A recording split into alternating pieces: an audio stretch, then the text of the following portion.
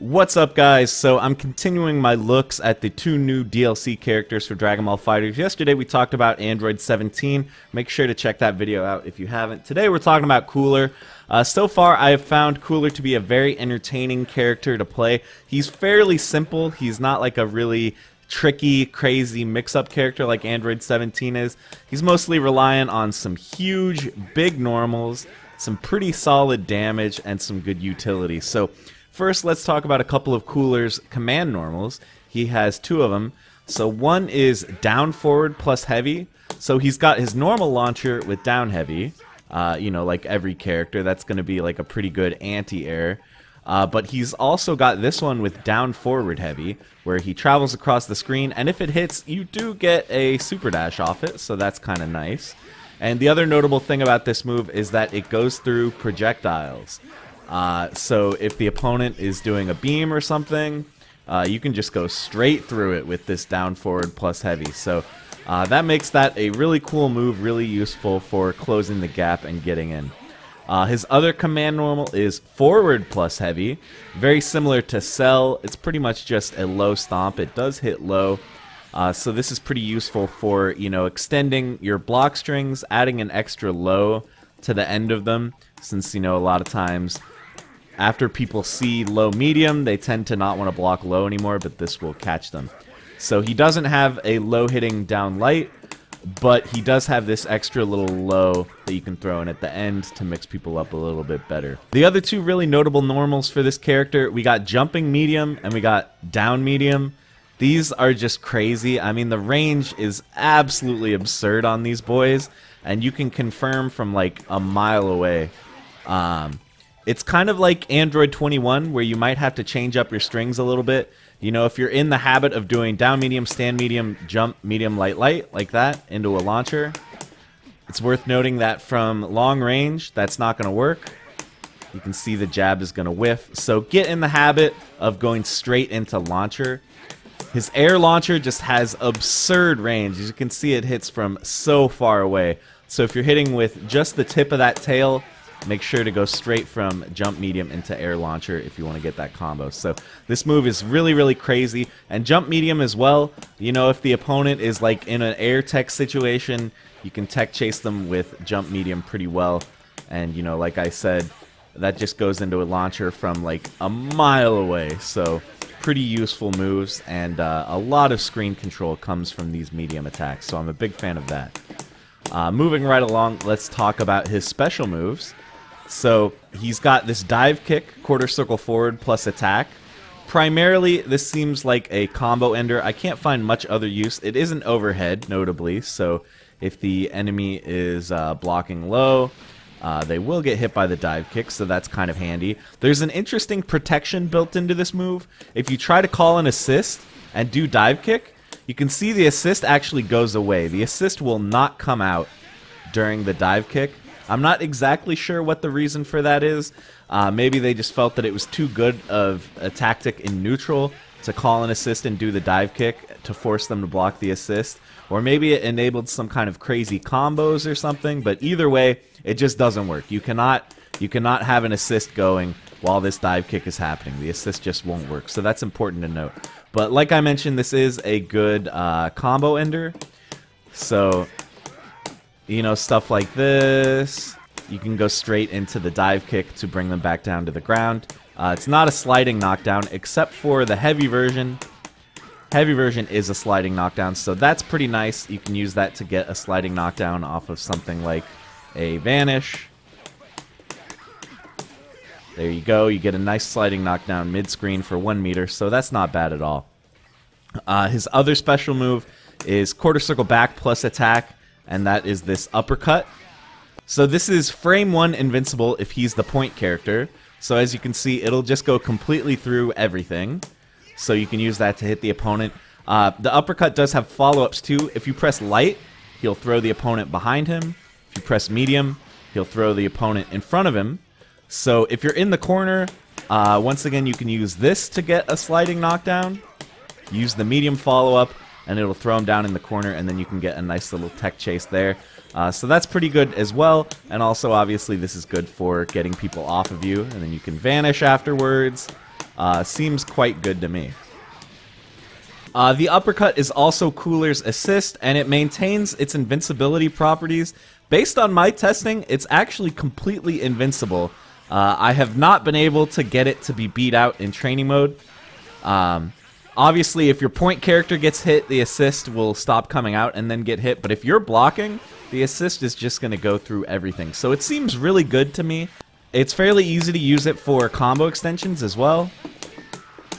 You know, it doesn't knock them too high. You can generally get a little jump into a launcher afterwards. So I would say it's a pretty solid assist. It's not amazing, but it gets the job done. I would say it's a little bit above average for an assist. And as for his other two special moves, he does have a beam. Quarter circle forward plus key. He can do it in the air as well. As you can see, it is very, very slow to come out. One of the slowest beams in the game. But, you know, it's multiple hits. It beats Dragon Rush. Can't really complain too much about it. Obviously, off of Vanish, you can get a nice little combo. So that's handy. And then he's got another projectile, quarter circle back plus key. This is a full screen low hitting attack. So that's pretty cool. If the enemy is, you know, stand blocking, this will catch their toes, and you can go into a nice little combo from that. I also like this move a lot just for block string situations. So like I mentioned, he does get that extra low with forward plus heavy, and then you can add another low again with this. With the 3 lows in a row, a lot of people are going to eventually, you know, start holding jump or start holding stand block, and they will get hit by that, so that's pretty handy. I think this move is actually really good for those kinds of situations. So Cooler's projectile game is really nothing to sneeze at, but I think generally you are going to be trying to get in the opponent's face with this character. Let's talk briefly about his supers. So similar to Android 17, he's got a ground super, which is this one, and it changes position. It pushes the opponent out of the corner, as you can see.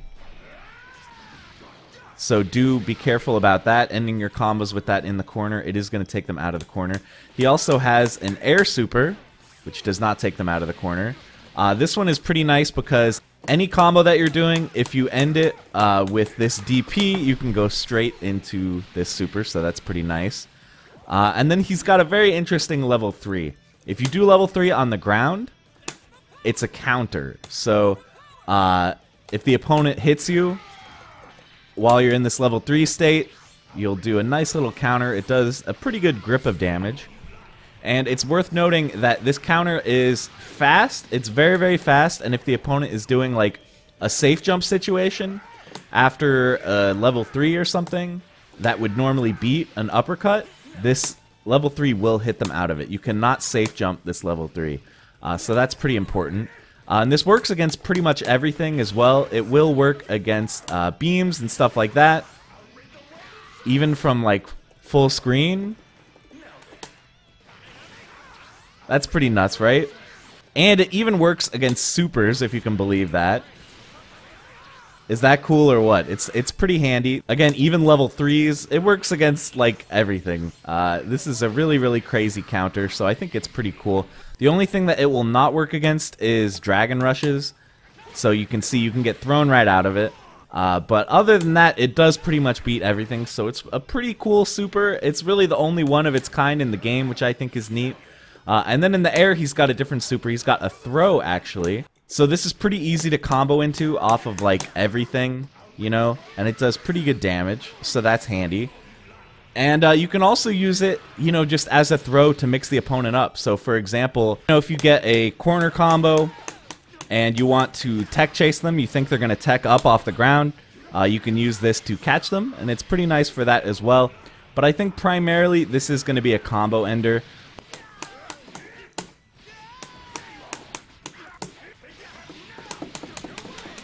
So in situations like that, you can combo into it pretty easily, and it's going to do a lot of damage, and you get a nice little hard knockdown. This one also switches sides as well, but even mid-screen, you do get a pretty good setup afterward. So that seems like a good super as well. Overall, I think a really good suite of supers for Cooler, and you have a lot of options due to the fact that you do have air and ground supers for both your level 1 and your level 3. So that's about it for his moves. In terms of strategy for Cooler, in terms of characters that you're going to want to pair him with, I think lockdown assists are very useful for him. You know, if you can create a situation where you force your opponent to block, you know, with these extra lows and stuff, that's where you're going to be able to create a lot of mix-ups. Even though he doesn't have that low hitting down light, you know, because of the 2 extra lows that you can do, I do think people are going to get hit a lot. Or also cross-ups, you know, I think that's going to be another good mix-up option for him because of the size of that tail, because he can convert off it from like anywhere. His cross-up game does seem pretty strong. You can see you can even go into air launcher all the way from downtown, so that's pretty cool. So I'm enjoying the character a lot so far. I think he's really fun to play. He does have a lot of options, so I think with enough practice, you're going to find, you know, a lot of variety in the way that you can play this character and the different things that you can do. So that's going to be it for the video, guys. Hopefully you found this informative. Let me know down in the comments, how are you enjoying Cooler? How are you enjoying Android 17? Which one do you like better? So far, they both seem strong to me. I'm having a little bit more fun with Cooler, but I think that's mainly because he's a simpler character. It's been a lot easier to pick up.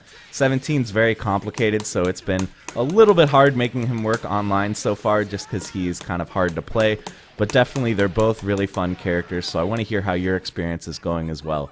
So, thanks for watching, guys. Make sure to click either of the links here on screen to see more videos from me. Click the sub button so that you never miss an upload, or you can click the Patreon button to go help support me on patreon.com/jmcrofts. So that's going to be it, guys. Thank you so much for watching, and I'll see you in the next one.